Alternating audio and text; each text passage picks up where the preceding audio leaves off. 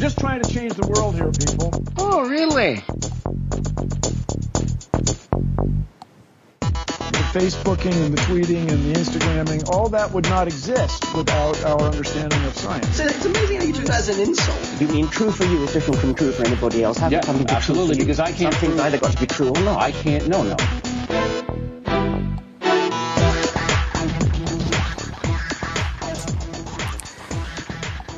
Ah, citizens of Netlandia, it is such a pleasure to be back with you for episode 162, recorded Friday, August 18th, 2017, where we dismantle the current events for your edutainment through mostly rational conversations that make you go, oh really.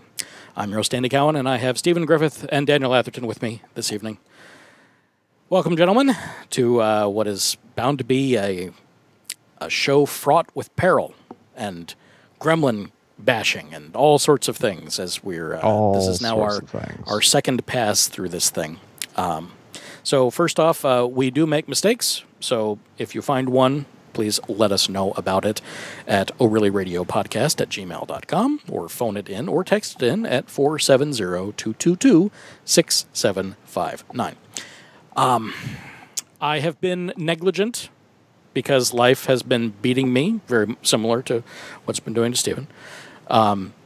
And I'm still editing some of the previous shows. So they're obviously not put out at the same time that we're doing a new show. So, as I was saying before, we were so rudely interrupted by Skype or whatever it was destroying us. It doesn't really matter, because even though it's a topical show and things are going on as usual, they're also not going on as usual in that they're going at a breakneck speed, and everything that is current is now stale. Like, just honestly, at this point, I'm waiting. Give it another month or two, and we will literally be in that scene from Spaceballs. We will be hitting ludicrous speed. Oh, what are you watching? The news. The movie now comes out on tape before it's even finished. Yeah. Yeah. So when will then be now? Soon. No, it will then be now yesterday. Yeah, well, no, we've already done that. And we failed to learn from history, therefore we're doing it again. So, thank you to our Patreon supporters that are continuing to aid us in this endeavor. That would be Donald Davis, Melissa G., Henry, and Daniel Duncan of the Problem Addict podcast, which debuted live August 13th. So I hope that they are doing very well in all of their endeavors and are not having nearly the number of gremlins that I'm having to squash just tonight. So, there we have that. Okay, now, the Global Economic Pulse, our Follow the Money segment. This is, that's what the first part of the show every week is going to be. If you haven't been following us, then that's what you got. If you don't like the Follow the Money stuff, I don't know why you wouldn't like the Follow the Money stuff, then go into, switch to the next one, because B will be out soon if it isn't already. And that'll be more actual news stuff. But, the news, nothing runs without money. Money. So we follow the markets. And this week being the third week of the month, the Dow closed at 21,674.51. And that is down 183.81 over last week. And since we didn't have a show last week was down 234.49 from the previous week. So many of those record-setting changes that we had, they went away. See, I come from the old school, back in the 90s and 80s and such, where, I remember that when the Dow was at 6,000, and that was amazing. And a 100 and 200 point swing would have had investors panicking and, just ripping their hair out. And now we're seeing this, it's just a regular thing. And of course, we're seeing something that's, 4 times almost. Yeah. The value, it's like, this is insanity. This is just, our country's really got problems. There's no money whatsoever to go around. Guys? Really? Well, I remember when people there's took money. shit that it broke when it broke 10,000. Like that was a big day on Wall Street. I do remember that. Yes, that They were was like, "Oh my god, the first time in history!" Wow, like okay, wow, yeah, we're doing good now. And that was that's- in the 90s. yeah, that's in our living memory. That's not even that far. That's not even that far ago. Yeah, So, man, what has happened? Wealth has been concentrated. And now it's being distilled to its very essence. which is nothing. It's again, you have markets rising and falling much more because the wealth is more concentrated. Yeah. And so when people decide to buy shares or sell shares, it's not small amounts. It's massive amounts. Yeah. Because the wealth is just that concentrated. Well, speaking of the wealth, okay, so we also follow the NASDAQ and S&P 500. So that would be Standards & Poor's. So the NASDAQ this week closed at 6,216, and that's down $40 over the last week, which was down 95 over the previous week. And then the S&P closed at 2,425.55, and that's down 15, almost $16, and that's down even further from 35.51 last week. So not doing so good, but they were up the week before that.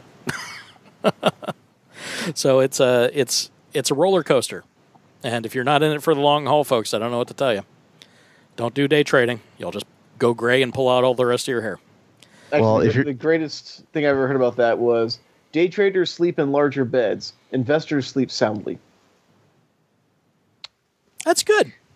I don't mind that. That's cool. That's cool. No, day trading is for people who are one, have might burn, and two, are practiced fiscal athletes. It's a marathon, not a sprint. No. Day trading is a sprint. Yes, day trading's the sprint. But the market and- itself, you need to be the marathon runner in order to enjoy it. Well, again, you need to understand large scale trends. Again, proper investment requires patience, and understanding that there's going to be peaks and valleys. There are a number of things to invest in right now at this time. One of the things that the 90s definitely showed us is, thanks to us being for-profit medicine, invest in hospital chains because they are steady growth. As well as hospice care. You know, people are dying to get in there. But if you're going to just buy stock, you can't really Easy go joke. too bad with hospitals. That is steady and significant growth. So if you're going to do that, That's if they're a commercial endeavor. There are many hospitals out there that are private, or simply owned by the churches, there are those as well. and a lot of them. But no, you can investing in hospitals, solid. And then there are the other. If you're looking for more long-term investments, there are solid stocks out there. Disney right now is at a bit of a downturn, so it's a good time to invest in them because they're going to go back up. But don't take financial advice from a podcast. It's not a good idea. So Not let's necessarily, no. let's move along to the International Monetary Fund, the basket of currencies, and how the U.S. dollar is shaping up amongst our peers. Oh, silence. My Amazon Echo, I'm not going to say her name, just chimed in. So this week, the U.S. dollar did not fall against the euro. It did not fall against the Chinese yuan. And it fell only a little bit by the Japanese yen, and did lose a little bit on the Great British Pound. And Bitcoin remains stable. No, No, you're right. It didn't gain. No, if those numbers go up, then it's not so good. Yeah, because traditionally the pound is just worth more. Yeah. So right now it's the euro is $1 will get you 0.85 euros. It'll get you 6.67 Chinese yuan. It'll get you 109.18 Japanese yen. It'll get you 0.78 pounds. And if you're looking for bitcoins, that hasn't slacked off too much over the last week, so it's still 0.00024 for a bitcoin. Yeah. And talking about cryptocurrencies, Bitcoin and Ethereum. Yeah, well, with the onset of all the ransomware, Bitcoin's a thing, a big thing, because that's how they want to get paid. And they're able to track it to a degree. Yeah. So they're watching the accounts where those Bitcoins were deposited for the big ransomware projects. They're seeing some of them some of the finances are being moved around. So yeah, those are still quite active. Okay, and the barrel prices here for crude oil. Yes. It's going down, which is interesting given the current Venezuela situation. Yes, so which we'll get into later. So from week 1, it was $49.58. Week 2 of this month was $48.78. And this week, it's $48.51. So that's down 13 cents, then down 80 cents, and then down 27 cents. So prices are continuing to fall. But still, that is, all of those falling is less than it went up in the previous weeks. So it's still higher than it was before. Yeah, so that's just how it is. It did go up, considerably. So we'll see if it reaches some sort of equilibrium. I don't know when that would be. And then we've got the U.S. national debt. Oh no, this is nothing. We'll get to the groans and moans in a second. We know that this is just going to keep going up. Yeah. But there's other things that we need to look at too. So as of, I missed calculating it last week, but it was up, when I looked at it, it was August 13th. And it was up $2,796,020,810, at least at the time that I took the snapshot. This number keeps going no matter what. And as of today, it is the whole big number, $19,974,156,039,640, which is up another $1,572,610. No, $572,610,965 from the week before. Yeah, it's a lot of money. A lot of money. So we're just going to keep looking at that. But one thing that I noticed was a bigger number than the U.S. national debt on the usdebtclock.org. And I wondered to myself, now what is that number? And I looked. So the number I'm talking about is the U.S. unfunded liabilities. So it's down on the bottom line there. And it is, I need a drum roll or something, 107 trillion. 176,295,247,453 at about 7 p.m. tonight. Gentlemen, would you please go to usdebtclock.org and take a look at the number that is in the billions?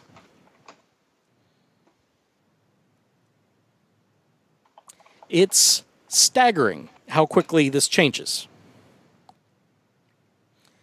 See, where is that located?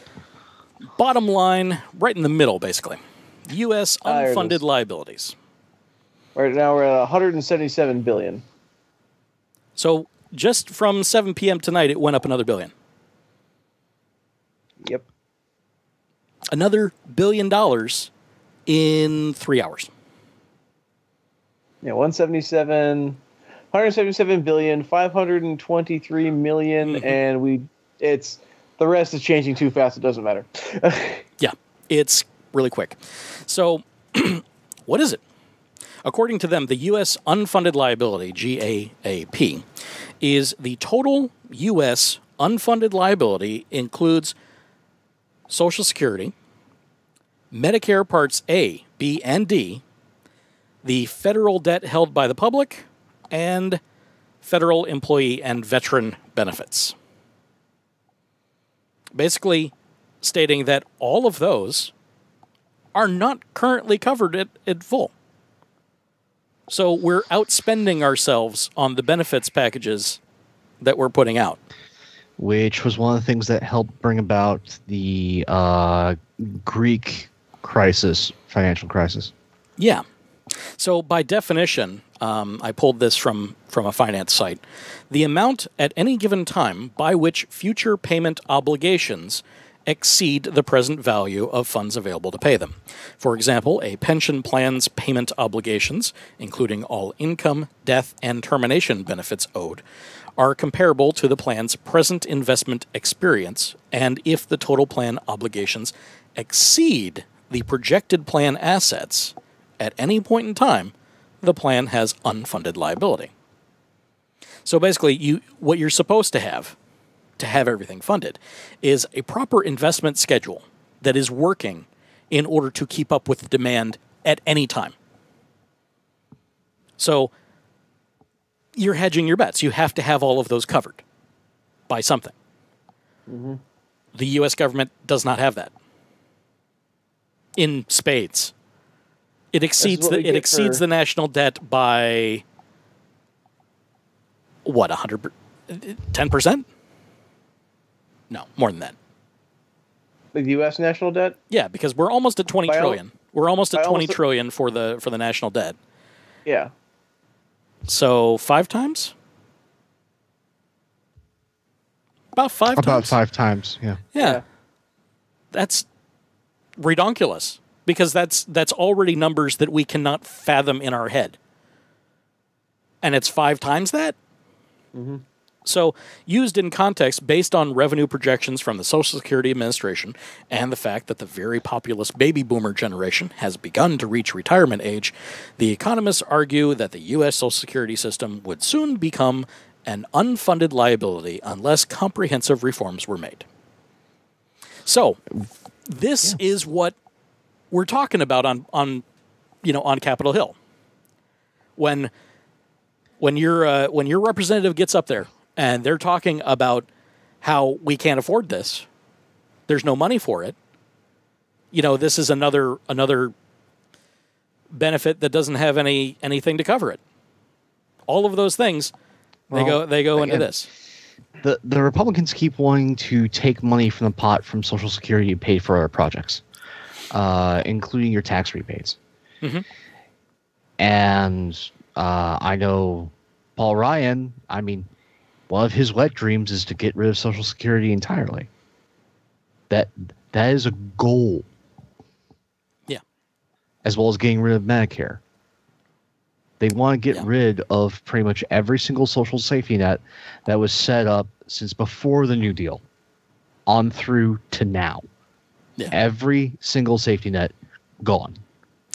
So I want to point out something here. The federal debt held by the public is the majority of the national debt. So these are not 2 separate numbers. The national debt is largely a part of this U.S. unfunded liability. That's one of the reasons why it's going up so fast. Mm-hmm. So perhaps this is the number that we ought to look at. Well, just looking at the debt clock, mm-hmm. and looking at largest budgeted items, you've got Social Security, and right now it is clocking in at 935 trillion. No. Let's see here, thousands. Social Security? No, billion. 935 billion 498,037 and counting thousand as it keeps climbing. Where are you looking at that? Largest budgeted items is under the U.S. National debt. Okay, there it is.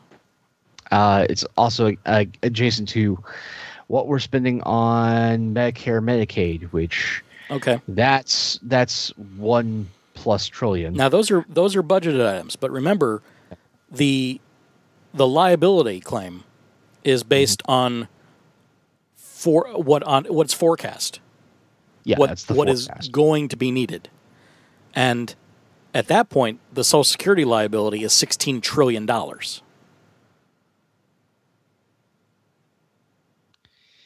So, though we might be able to pay out now, at some point in the future, those funds are gone because it can't keep up with demand. Now, that is one of, surprisingly enough, this is actually one of the positive arguments for UBI. Right, because Social Security would go away because it would be rolled into UBI. Yes. Yeah. Now, UBI, for those of you that are just joining us, is universal basic income, where the government basically takes all of these entitlements and all of these programs and essentially cuts you a check as your basic living expense out of what you would pay in taxes. Essentially. It's a little more complicated than that, but it's not. Everything is. It's not as complicated, but again, the more studies that we're getting, and we're getting a lot more. Though the interesting thing is, with each study, it really frames each individual culture that is practicing it. Mm-hmm. But a few of the universal takeaways is that health costs go significantly down. Financial stress is a stress on the human body, and distress, negative stress on the human body causes illness. Yeah. And so by relieving that financial stress, you have healthier people. We spend tons and tons of money here on healthcare.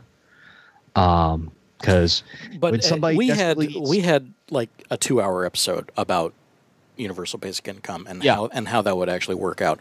So I encourage our listeners to go back to that because it was way more thorough than what we're going to do here. But the things that we can actually roll into UBI, those federal pensions that you see there, Social Security, those can be rolled in to UBI. One of the programs that should not be rolled into UBI and should be kept separate, and studies are proving this, is your food stamps, your WIC programs, anything where you're getting people food, that should be kept separate. Really? Yes. And most of this is because emergencies happen. So something comes up, if there's a medical emergency, car shuts down, there's a fire, you want to make sure that these people are still being fed. So you want to keep those programs funded and keep them separately funded. Especially when it comes to like school lunches and things like that, those can't go away. Those you need to keep a hold of. But a lot of your federal pensions, Social Security, those social safety nets can get rolled into UBI. But certain social safety nets should be kept separate. This is one of the things that I'm starting to learn from these studies. Well, that's important. So things also like healthcare, a universal basic healthcare, would also be best kept separate. Yeah, no, that should be a separate set of taxes and dealt with separately. However, a lot of the veterans' benefits, especially for healthcare, and also all of Medicare Part A, B, and D, all of those could then be rolled into a universal basic healthcare as well.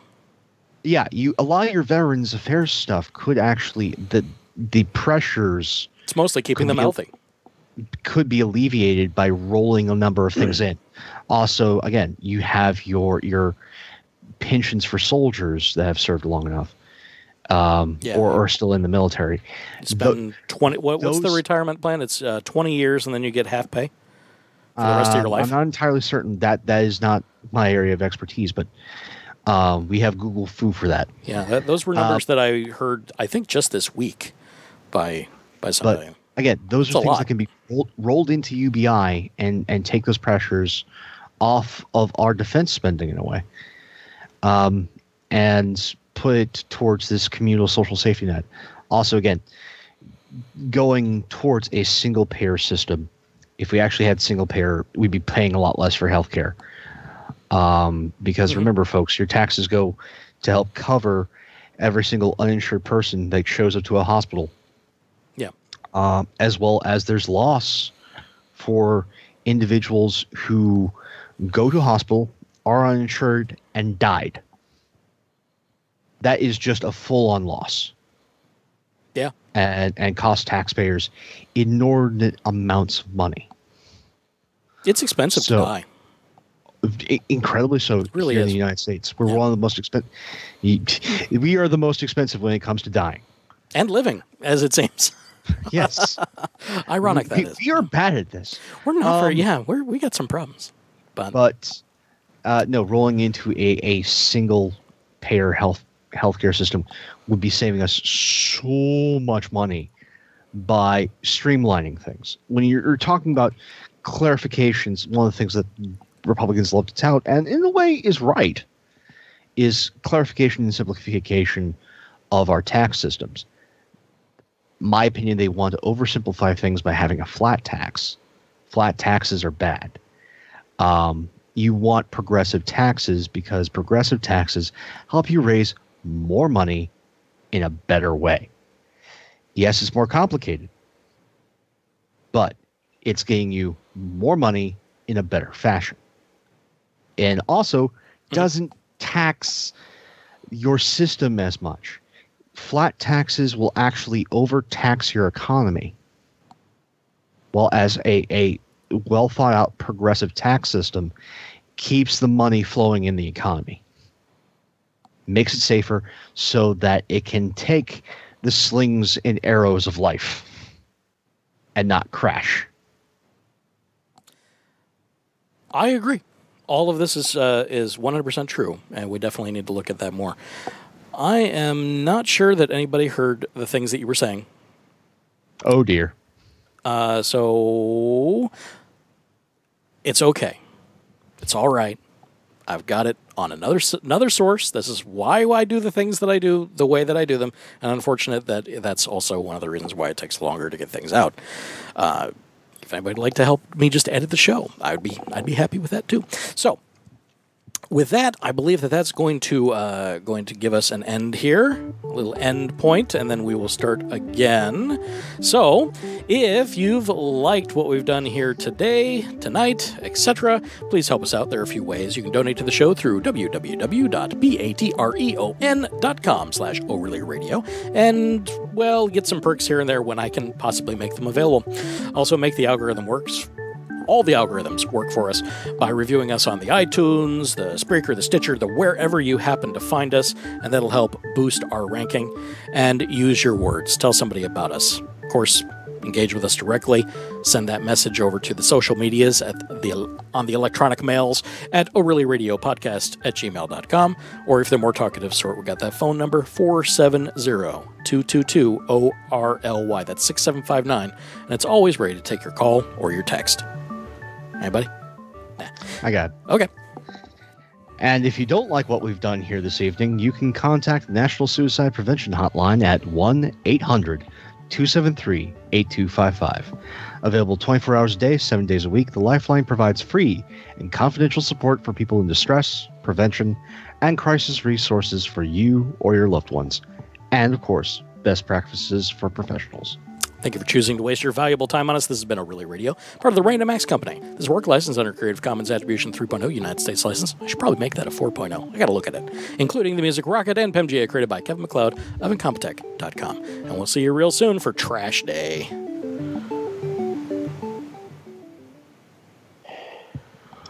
Yeah. Ugh, Gesundheit. Yay. Thanks. By the way, if you want your head to hurt when it comes to the military retirement pay system, Yeah. yeah, they've changed, like, over the last 30 years, they've changed through, like, 4 different types. The final pay and high 36 system means you have, at 20 years, you get half pay, and if you stay in longer than 20 years, that half goes up by 2.5% for every year of service. So if you serve 40 years, you get 100% of your pay. There's the CSB Redux system, which is you get 40%, but for every year past 40%, you get 3.5 added to that for years between 21 and 30, and then 2.5 for years between 30 and 40. So at 40 years, you get 100%. Then there's the blended retirement system, in which case you have to be in the military for longer than 40 years to get the 100%.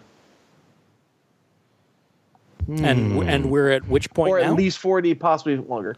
Well, no, right now, the way it does is if you entered service prior to 80, you're eligible for final pay. Between September 8th of 1980 and August of 86, you have the high 36 system. Okay. As of August 1986, you have the Redux system, which means you can either do the high 36 or Redux. If you didn't make a choice, you were automatically in the high 36, which means they take the average of your pay over the last 36 months. The highest year you had that, they average that, and then that's when all the percentages come in. The newest one they've done is as of December 31st, 2017, so this year, will be the blended retirement system. If you enter between December 31st, 2005 and January 1st of 2018, you will have the choice to be enrolled in the blended system or remain in today's current retirement system. But of course, after this December...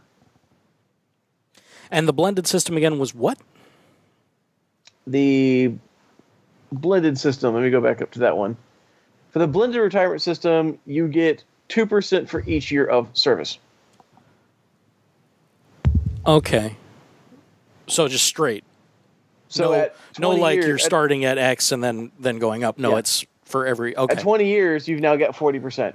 At 40 years, you now have 80%. That's... So you'd have to go for 50 years of active military service to get the 100%. That is almost impossible.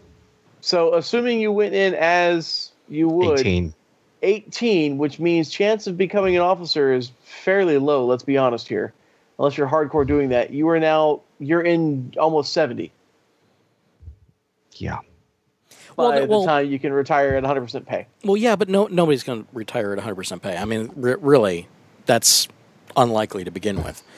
Yeah. But, what's a good living wage? I mean, really, a lot of... And that's of the pay at your last rank level. Mm-hmm.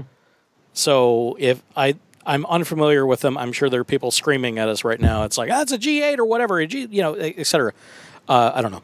Because if you guys was not a know that, feel free to message us and do it. Yes, please call us and let us know. I've got military.com, and I can look at those charts all day long, but I've never served, so I don't know the details that people who actually have to live in that system. Yeah, feel free to and let us know about it. But yeah, that's definitely something interesting to look at. And that would be part of that whole trying to understand that liability thing and how weird that number would have to be, because that's Enron level accounting right there. Mm-hmm. Trying to figure out, Well, again, you're having to do it for each individual serviceman at their pay rate, at their pay scale, right? Averaging those previous years together to find that number, and then doing the percentages. Yeah. So at best, it's just an estimate, and kind of a bad one at that. Again, it's each individual is their own little snowflake, and each one of them carries a specific number. Yes, but they also have a lot of people die, so they're not in as long, but then they would still have to pay out death benefits to the beneficiaries. And that is its own calculation and its own level of math. Right. This is why bureaucracy exists. Yeah, to figure out all the math behind all the things that have to go into making it worthwhile to fight. Yep.